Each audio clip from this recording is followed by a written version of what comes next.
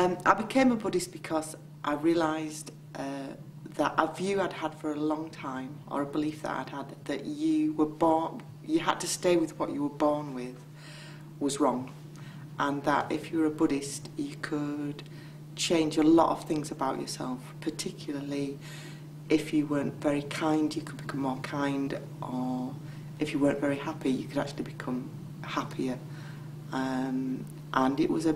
big turning point for me, realising you could really make a lot of changes to yourself by